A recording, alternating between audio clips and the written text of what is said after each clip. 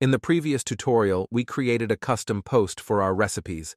However, the current layout is quite basic and resembles any standard post type in WordPress, featuring the title, content, author, and featured image. To enhance our website, we require additional fields for inputting data such as meal prep time, cooking time, nutrition details, and more.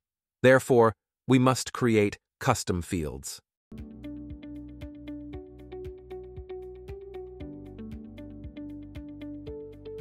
Before adding custom fields for our new recipes post type, it is important to identify the required fields and strategize the process accordingly. The custom fields and taxonomy specified in this guide are essential for reaching our objective. So let's begin by creating custom fields. To create a custom field, navigate to ACPT and click on Field Groups. A field group is a collection of all the custom fields. Therefore, all custom fields that we make together are called field group. To create a field group, select Create New Meta Group. This is where you control your custom field groups and assign the location where they will appear, such as in posts or pages. Next, provide a label for the group. In this tutorial, we will call it Recipes Custom Group to indicate that this field group is associated with the Recipes Custom Post type. And set the location to Post Type is equal to Recipes. This is where we will display the custom fields we are going to make. Navigate to the top right corner and click on Add Meta Box. Then, assign a title to this meta box. In our tutorial, we use Recipe Details. Once you've named the meta box, you can add fields by selecting the Add Field Box option. Now let's go ahead and add a couple of custom fields. For our first custom field, we will add cooking time and select the field type as number to ensure only numerical inputs are accepted. We will also include a preparation time field, which will be used to record the amount of time needed for preparation.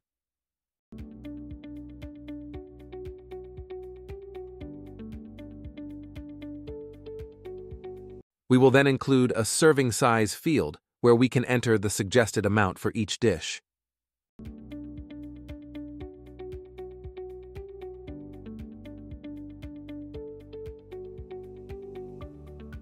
We will include a difficulty level field to show how challenging the recipe is, with choices ranging from easy to difficult.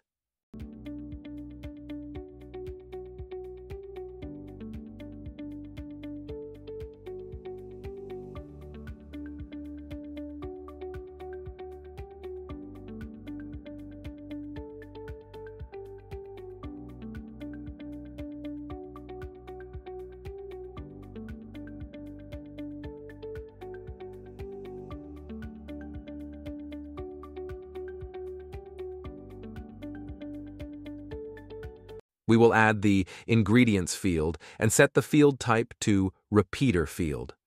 The Repeater field is used due to the variability in the number of ingredients that a recipe may include. Some recipes may have only a few ingredients, while others may have a larger quantity.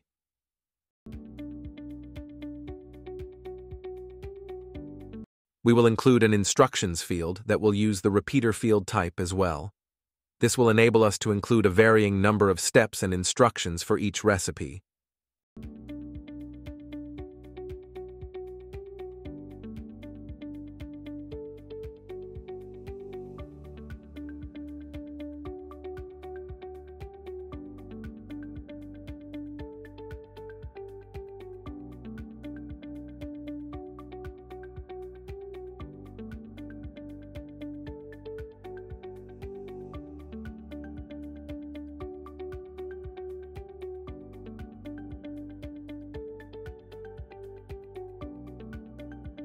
Lastly, we will include the Nutrition Information field and set the field type to Repeater field.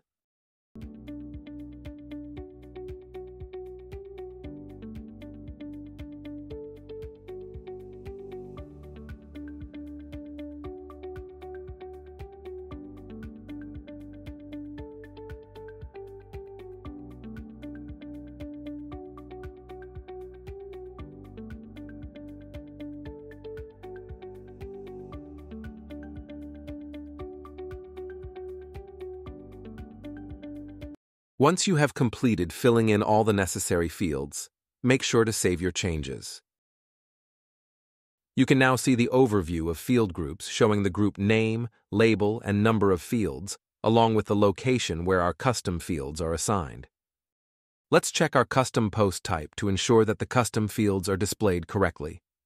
Everything looks as we anticipated. In the next tutorial, we will populate these fields and display them on the website using the Bricks page builder.